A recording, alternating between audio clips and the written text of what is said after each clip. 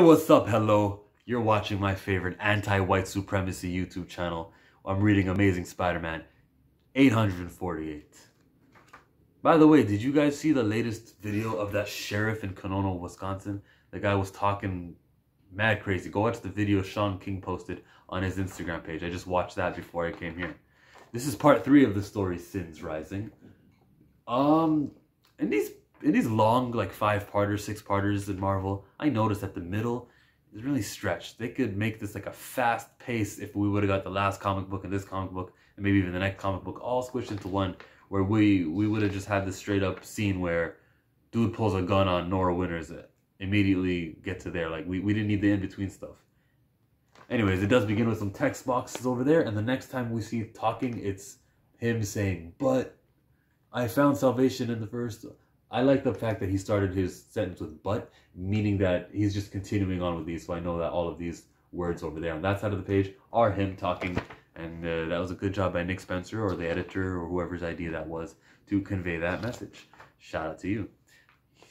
He needs Nora to convey a message, and he goes on the internet, and he makes some noise. One of the people reading is that guy there. His name is Abdullah. He doesn't eat marshmallows because gelatin isn't halal. And he was like taking it in the subway where you're not supposed to get service, but somehow he and everyone else, it seems to get good service. I don't know, is New York subways that way? I don't know. New York though, it's diverse. I like that they have different colored people, because this I called myself an anti-white supremacy channel. This is an anti-white supremacy comic book.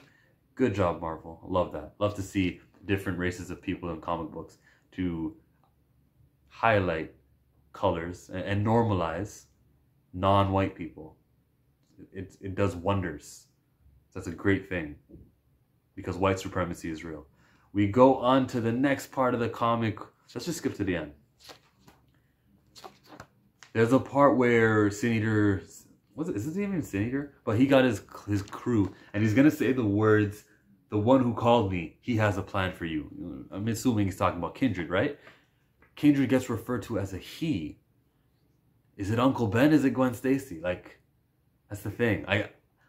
My first ever guess that I ever came on here was like, "Yo, it's Uncle Ben." The next week, because someone wrote a comment saying it could be Gwen Stacy, I'm like, yep, that's why Ghost Spider's back.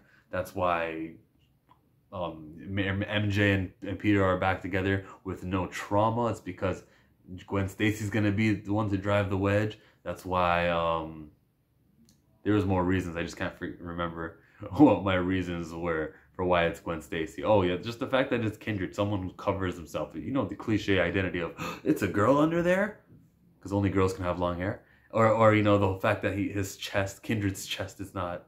I called him a him. I guess I believe it. Kindred's chest is not visible. It's like it's a big puffy thing, so it could be a girl the whole time. I just know it's someone from the past. It's Nick Spencer, this guy who made Captain America a heel. He's not afraid to bring back Uncle Ben or Gwen Stacy. Gwen Stacy, whatever, we'll see. What I don't like though is the undoing of old stories, which it seems like is what happened here with Norman Osborn. Norman Osborn's back and better than ever. Oh, Green Goblin, I should be saying.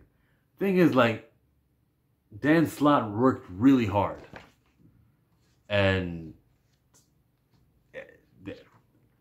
if you do the opposite of what the prior writer did, then what makes me think even your story is going to stick? Whatever you do with Norman Osborn, maybe Donny Cates gets Spider-Man 3 years from now, and he's like, no, you know what I'm going to do?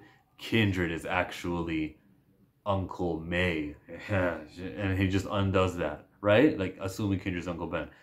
You can't, I don't want you as a writer, if Nick Spencer, if you're watching, what's up? I don't want you to undo someone else's story. And if that's the direction he's going, thumbs down.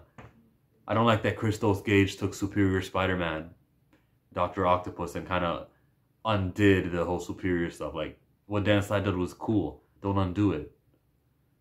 Use Mr. Positive, Mr. Negative, I mean. Use something that Dan Slott created. Build on it. Don't undo. Because when you undo, I don't want to read any more comics. Part 4 comes next week. It'll be 849. I'm chill.